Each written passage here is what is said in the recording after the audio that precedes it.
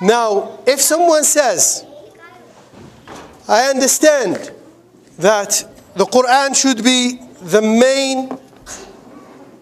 main source of guidance. I understand that. And there are plenty of proofs about the Quran. وَنُنَزِّلُ مِنَ الْقُرْآنِ مَا هُوَ شِفَاءٌ وَرَحْمَةٌ لِلْمُؤْمِنِينَ. We send down of the Quran that is a healing and a mercy to the believers. ذَلِكَ الْكِتَابُ لَا رَيْبَ فِيهِ هُدًى لِلْمُتَّقِينَ هُدًى لِلنَّاسِ. I understand this.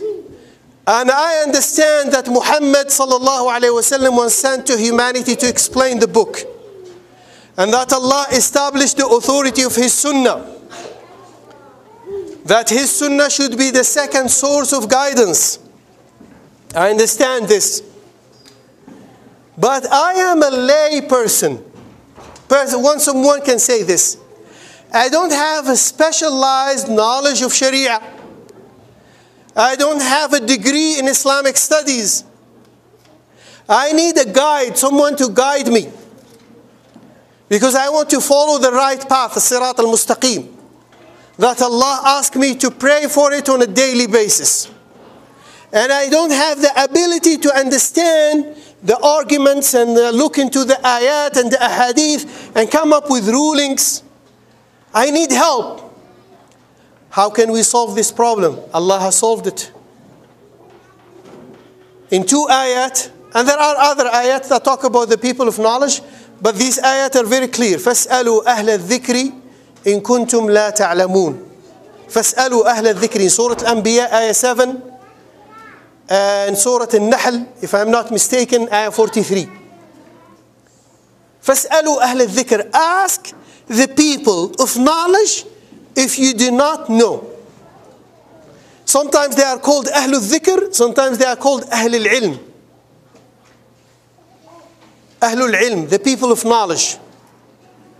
But the Quran didn't say that Ahlul Ilm are infallible, ma'soomeen. The Quran didn't say that. There's no proof. If you bring me a proof tonight, then I will change the whole lecture, I will change it. If you bring me a proof that Allah said in the Quran that these people of knowledge who are supposed to guide people are infallible, ma'soomeen, they don't make a mistake. He didn't say that these people of knowledge know ilm al-ghayb. They know ilm al-ghayb, the knowledge of the unseen. Or they have access to the knowledge of the unseen. He didn't say that. عالم الغيب فلا يظهر على غيبه أحدا إلا من ارتضى من رسول. Allah is saying He's the one who knows the knowledge of the unseen. He does not give access to this knowledge to anyone except to His messengers. Messengers and prophets, Allah taught them some of ilm al-ghayb, not everything. The absolute knowledge of ilm al-ghayb is with Allah subhanahu wa ta'ala. He knows what will happen in the future. Otherwise, if we have people who know ilm al-ghayb, why they don't help us? Why are they not able to solve the problems of Muslims in Yemen and Syria and Pakistan and in Kashmir and in China? Why? If they have the power, because the Quran doesn't say that they have the power to control the universe. The walaya takwini, or wilaya takwiniya. The walaya takwiniya, in the concept, in the aqidah of some people, that they have the power to control the universe. If they have the power to control the universe, they should go to Burma and help the Muslims. Help the Muslims of China, in Kashmir, in India, in Yemen. If they have this power. He didn't say that. He didn't say that they have to be from the family of the Prophet sallallahu alaihi wasallam. Even though some of them were great scholars, like Ali ibn Abi Talib, radiyallahu anhu, may Allah be pleased with him. He was a great scholar, mujtahid. He was a great man, great scholar. Some of his children or descendants were great scholars. Ja'far al-Sadiq. Ja'far al-Sadiq was one of the teachers of Imam Malik. And he taught Imam Shafi'i and some other scholars. Muhammad al-Baqir was one of the great scholars who lived in Medina. So yes, some of the family of the Prophet were great scholars. But the Quran doesn't say that they have to be from the family of the Prophet. We have many scholars, thousands of scholars, they are not from the family of the Prophet. Some of them were not Arabs, great scholars. In Islam, they were not Arabs. They came from Persia, they came from Afghanistan, they came from Russia nowadays, you know, those places beside Russia. Turkmenistan and Tajikistan and Uzbekistan. They are not Arabs, but they were great scholars. Imam al-Tirmidhi, Imam al-Nasa'i, Imam, Abu Dawood, Imam al-Tabari, many scholars, they are not Arabs. So they are not from the family of the Prophet. But we are one ummah.